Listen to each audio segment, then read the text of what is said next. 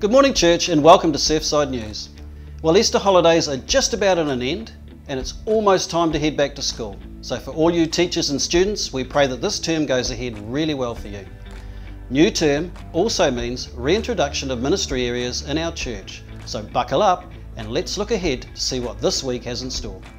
First of all, Mainly Music is back up and running this week.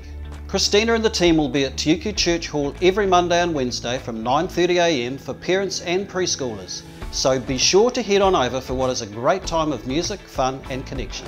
It's been a long time between life groups for our church, with lockdown heavily restricting our ability to meet. But the end of our time apart is now close.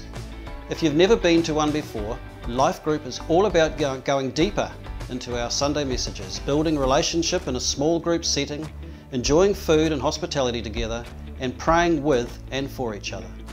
Life group officially kicks off next week, so stay tuned for any updates from your life group leaders, and if you'd like to join a life group, then catch up with one of our leaders or Assistant Pastor Norris Peck. Finally, we've just come out of 2 special Easter services, and already we're looking forward to Mother's Day.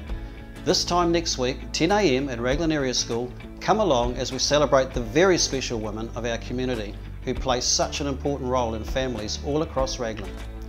It'll be a morning not to miss out on as we bless the mums of our house and our town, so come along. Well, that's it for Surfside News this week. Up next, we're in for a treat with an awesome message from our logistics leader, Alan Bennett. It's going to be great, so tune in and we will see you next time. Back to you, Pastor.